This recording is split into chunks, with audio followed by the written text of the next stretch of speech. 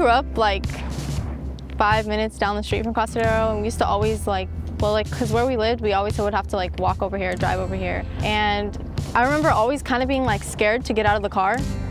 People didn't want to come to Casa. There was a lot of businesses that had litter and like a lot of advertisement for like alcohol, and it wasn't like kid friendly.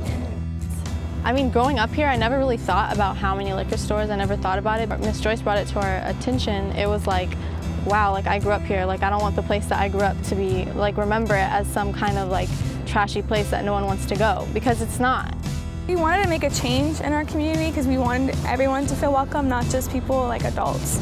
So we wanted it to be kind of safe for everyone, not just a target for alcohol companies.